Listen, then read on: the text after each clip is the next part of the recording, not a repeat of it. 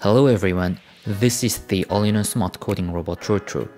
I'm a friend providing you with useful coding training sessions. In the future, we would like to share a variety of helpful materials for our classes through this channel. Today's activity is a round trip. The purpose is to check the average distance of the robot and to code it so that the robot can move to the specific destination. It will also be fun to see the robots moving. Today, we need a robot, coding card, A4 paper, markers, and a ruler. The coding cards are start, end, move card, number card, and repeat card. The first thing we need to do is to see how much the robot is moving at a time. This will allow you to code accurately with your card. To check the distance, the robot must move forward one space. To measure the exact distance, draw a baseline to move the robot using the board marker and a ruler.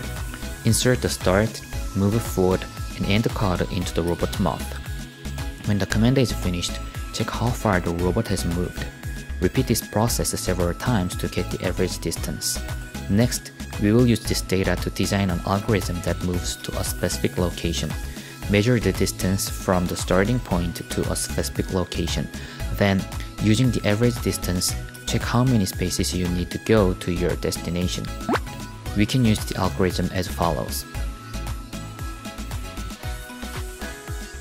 As you become more familiar with this process, design an activity that returns to the starting point. Turning a 180 degree must be added to achieve this goal. The movement method remains the same, so you can repeat the same command style one more time. In this case, the algorithm looks like this. After designing the algorithm, observe the movement of the robot. The winner of this activity is the person who moved the robot closest to the departure and arrival point after turning around the return point. There is no fixed distance for this activity. Therefore, when we do it, we can change the distance to the return point longer or shorter. It makes a lot of sense to see which algorithms can be changed in the process. If you want to add game elements, you can create a competition system to finish this activity in a short time, or you can organize a team activity, or by changing the number of times a player uses move forward cards and predicting the distance, we can find various interesting elements. Today, we looked at coding activities that can be done with the all-in-one coding robot TRUETRUE. We will update code videos frequently in the future, so please hit the subscribe button.